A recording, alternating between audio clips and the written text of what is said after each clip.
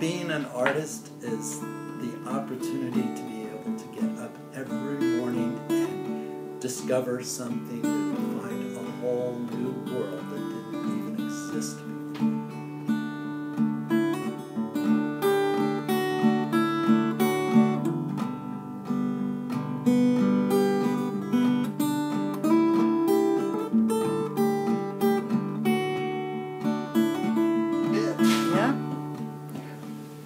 The first stroke of the brush really is what tells me what the whole painting's going to be about. I don't really care where I start on a canvas. I just start making abstract shape and then start seeing what it defines. At that point, I just like to carry through and compose the whole canvas as I'm watching the whole thing unfold in front of me. It's kind of a great feeling to not really know what exists before I start and to watch it develop right in front of my own eyes.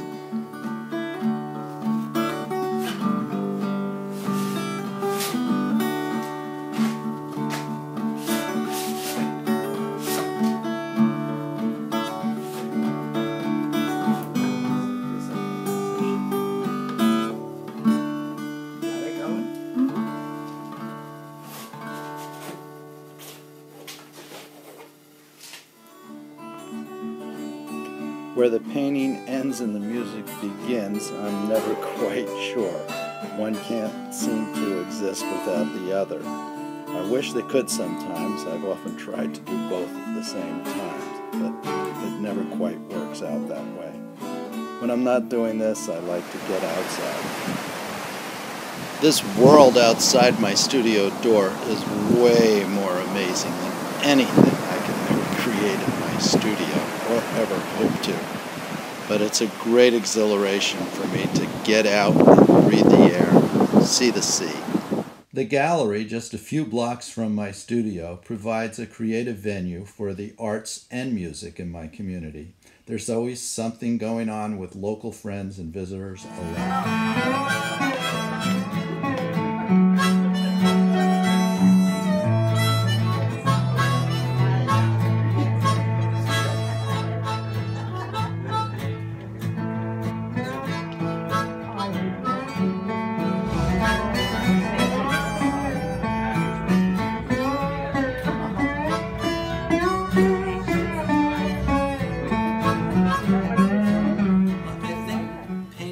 Blocks of wood really started because of my essential tremors.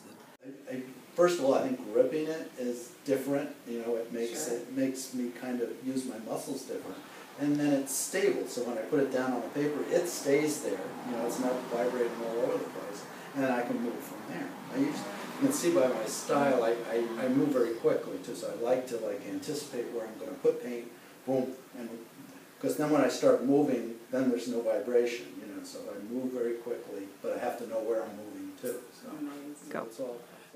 And it's amazing to me that, you know, having tremors, which sometimes can be very, very bad, you know, I really can't, you know, connect one thing to another, that coming up with different ways of using that to create art have made my whole style.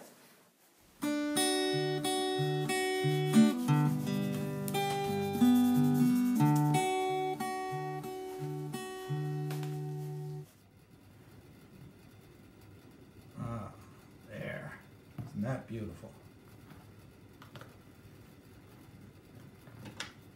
There's some nice paint. This is something that's really the most fun, is just finding images.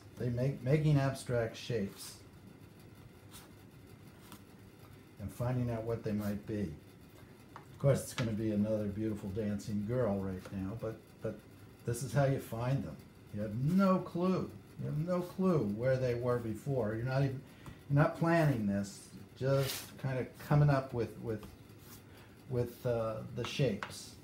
And decide who they are, what they're doing, why they're doing it. You can do that later. But right now, I'm just making shape. Got one thing on my mind.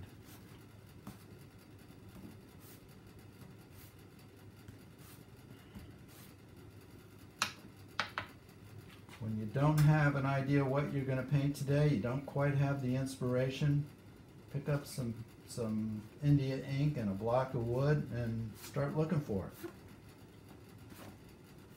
You get it, you can say, okay, that's pretty cool, I like that, I'm going to go with it today. There she is, that one's got a shoulder, maybe she needs some hair. There she is. I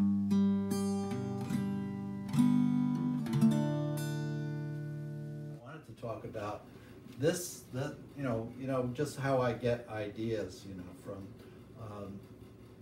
a painting. You know, we were in a restaurant. Remember, we were in the restaurant, and the woman tripped and spilled the martini, and you know, I just see that. I think, well, that would be a lot of fun in a painting, and then it kind of transpired into trying to tell the story of the martini spilling into the person at the table next to its martini, and just bringing this whole part of it into it to give it some kind of energy. So that's a big part of where the subjects come from. It's just, you know, going out and living a little bit of life, hanging out in the world, going out with your friends, being at a party, finding all the martini glasses on the table in case there's a little bit left in it for you.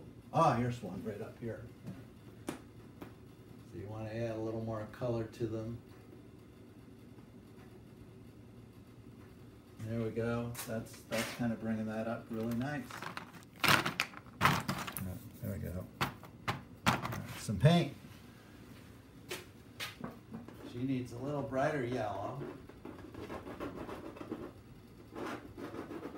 Well, I don't know. People say, well, what's with all the women? And, you know, I go to parties and go out with our friends, and that's who I'm watching most of the time. I don't know, you know, what other people are doing, so that's where I find my expression. I see the most color, I see all the patterns, all the styles, all the sensuality that goes on, and when you combine it with food and funny stories, it just seems to all work out.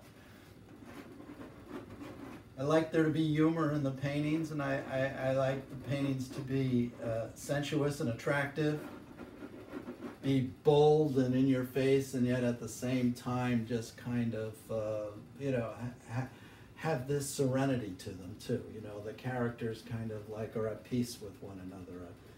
This whole painting here, I mean, it has the whole martini fall thing going, but you know, it's also got this whole serious side of it with the cake. And it doesn't look serious, but it's really all these naked men on the cake, you know, interacting with the ladies at the table. So the guys are kind of hanging out on the cake, and you know, that'll be all finished up soon. I hope to have this in the gallery in another week or so. But I just have fun, you know. It's like making a movie. I'm composing the painting into this whole frame of a story.